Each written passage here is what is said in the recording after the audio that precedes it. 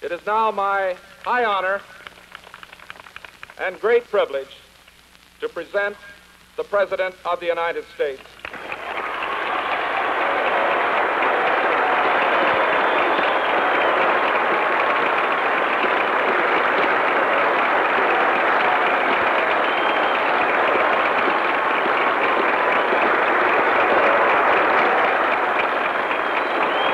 Thank you, ladies and gentlemen. My old, not the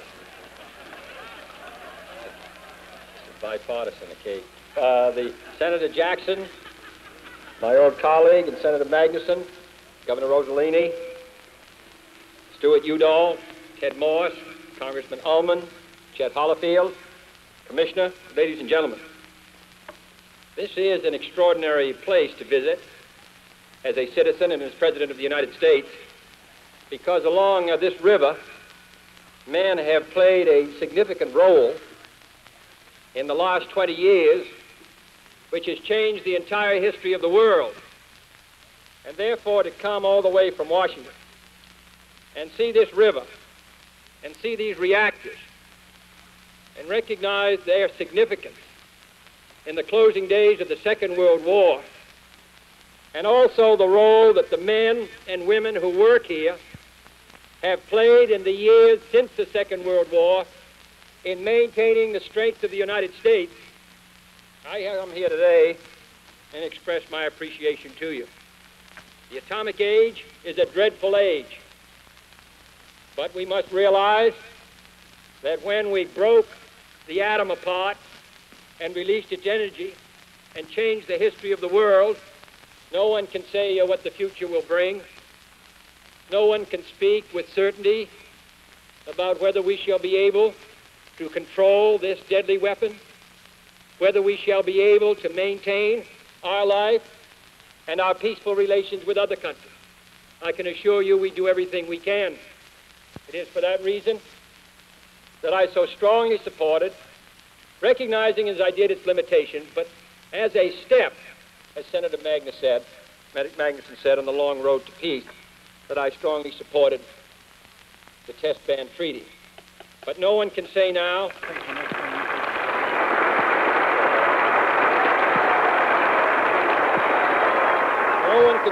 what will come of all that effort, or indeed of the whole atomic age. It may well be that man recognizes now that war is so destructive, so annihilating, so incendiary, that it may be possible out of that awful fact, it may be possible for us, step by step, to so adjust our relations, to so develop a rule of reason and a rule of law that we may, out of this scientific change, it may be possible for us to find a more peaceful world. That is our intention. But I want you to know that the effort that you have made and invested, the talents which have been at work here, I think on several occasions, have contributed to the security of the United States and in a very large sense to the peace of the world. I'm also glad he'd come here today because we begin work on the largest nuclear power reactor for peaceful purposes in the world. And I take the greatest satisfaction in the United States being second to none. And I think this is a good area where we should be first. And we are first.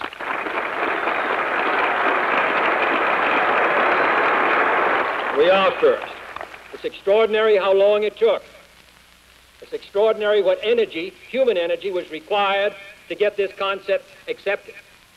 But as Scoop Jackson said, just as it took a decade to get the Grand Coulee, which of all the extraordinary national assets I've seen in the last 2 days is the most extraordinary, because it not only led to the prosperity of this valley, but led to what has been happening here for 20 years and now leads to this new breakthrough. From that action, which took a decade to accomplish, and which will pay for itself many times over, and in a sense already has, we have some idea of how important it is that these fights be won. And this fight was won by the dedicated work of the members of this state, work in the Senate, the Congress, and most of all, I think, by the local people. who, when the Congress failed to meet its complete responsibility, took up the slack.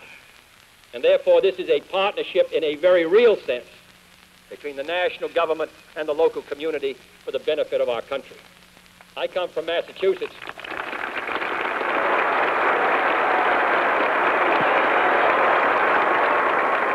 I come from the other side of the country, but it's a very small country, and I take the greatest pride in what we're all doing here.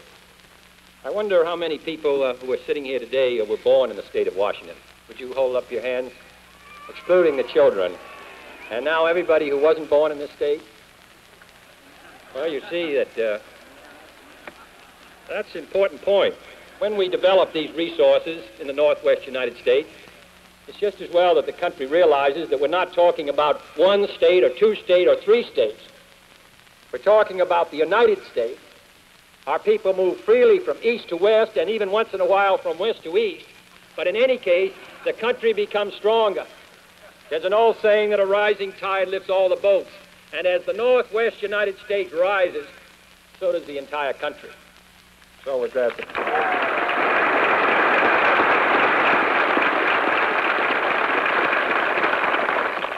So Governor Rossellini, Owen Hurd, Glenn Lee, Don Fudinetti, and the others, I want to tell you that you have fulfilled your responsibilities as citizens, and I think that this is going to be an extraordinary development. And I look forward to coming back here sometime and seeing this at work, because what you're able to do here, I think, can be done around the world. So we're going to show them the way. One of the...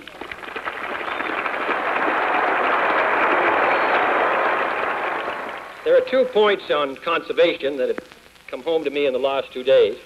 One is the necessity for us to protect what we already have, what nature gave to us, and use it well, not to waste water or land.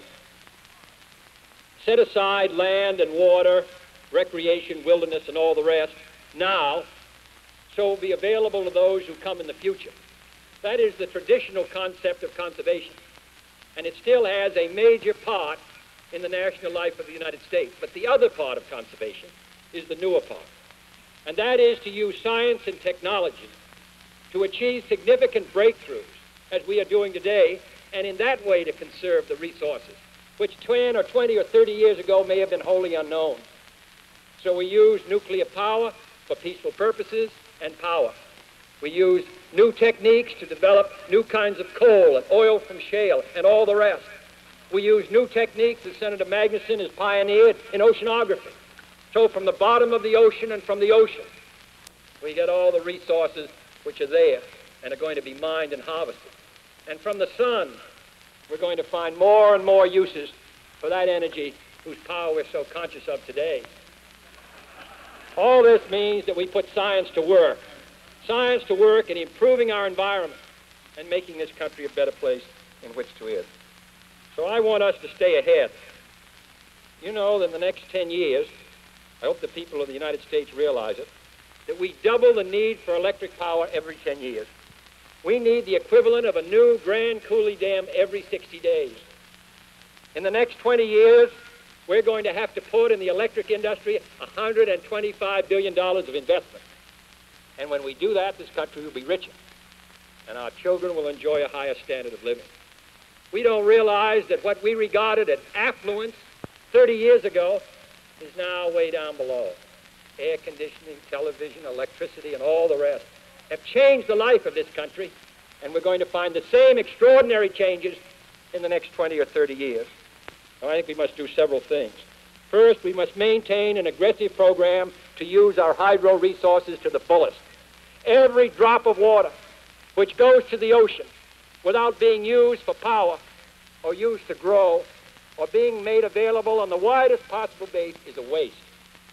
And I hope that we will do everything we can to make sure that nothing runs to the ocean unused and wasted. And secondly,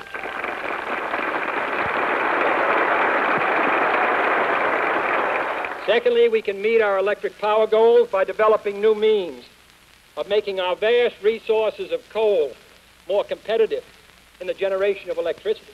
Coal is an old fuel, but we're going to find new techniques for using it.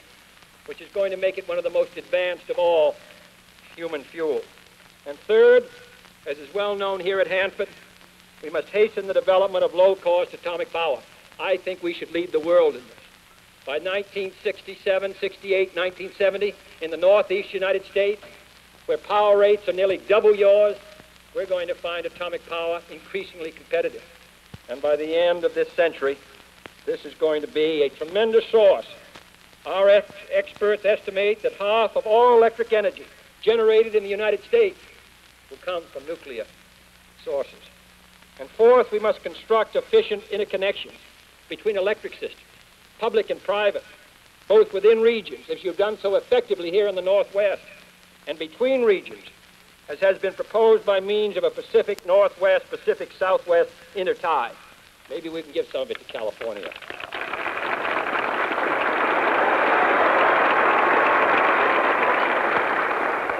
Finally, we must not allow this technology to lead to monopolization, either by the federal government or by large combines of private utilities. We should realize the economies of size without jeopardizing the rights of our citizens to be served by the type of electric utility they prefer, and also to encourage competition. These are the things we must do, and many more. This great rich country of ours has a long unfinished agenda, but it's always had that agenda in creative times. And this is a creative time in our country and throughout the world. All of the trained and educated men and women who are making our country over, who are building a better standard of living for our people, this is a time when we wish to encourage that release of energy, human energy, which is the most extraordinary of all. And therefore, I'm proud to come here across the United States as President to express our thanks to you, to express my pride in what is being begun here today, which puts the United States, as I said, once more in the lead in a whole new area which can mean so much to people around the world. And I think it's very appropriate that we come here where so much has been done to build the military strength of the United States, and to find a chance to strike a blow for peace, and to find a chance to strike a blow for a better life for our fellow citizens. This is a great national asset here. I can assure you it will be maintained. And from the work we begin today, I hope the light will spread out, not merely to those who are served by electricity, but to all the world to realize that here in the United States, we're moving ahead and providing security for our people, and also a hope for a better life in this most beautiful country of ours. Thank you.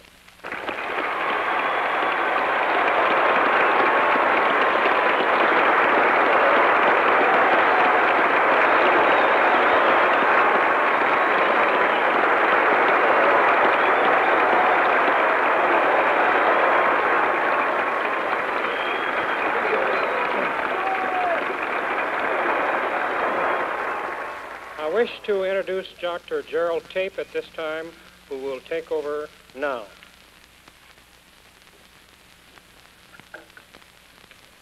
Mr. President, I think it is indeed fitting that the breaking of ground for this particular power facility should be initiated through the use of the atom. We have a wand here, a pointer for your use, which in this particular case has on its tip a piece of uranium from the first reactor placed at Hanford many, many years ago. We have before you a counter which I hope you will be able to hear a certain amount of the background clicking from the normal radiation which is present in the atmosphere, cosmic rays, and so on. If you will take this wand, Mr. President, and approach the counter, we will hope to initiate the action of the crane on your left. Yes, at this time. Great, Jeff. Pleasure to do this.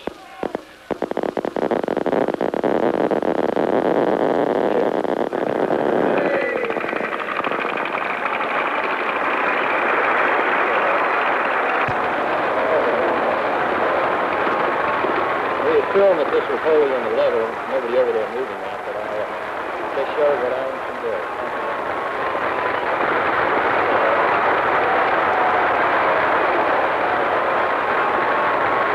thank you, President Kennedy, for coming to be with us here today. Thank you.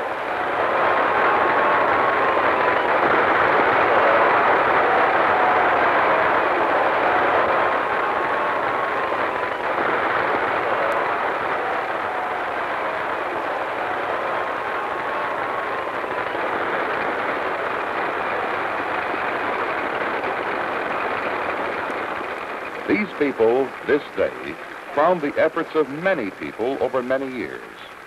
Perhaps no one can sum it up better than one of the men whose energies were never spared in making it all possible.